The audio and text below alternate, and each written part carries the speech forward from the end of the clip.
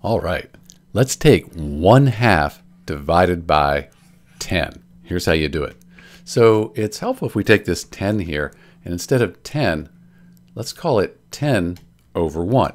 Because 10 divided by 1, it's still 10, but now everything lines up real nice. Next, I'm going to take the reciprocal of 10 over 1. So I'm going to move the 10 to the bottom, the 1 to the top. That way I can say 1/2, instead of division, times the reciprocal of 10 over 1, which we said is 1 over 10, or 1/10.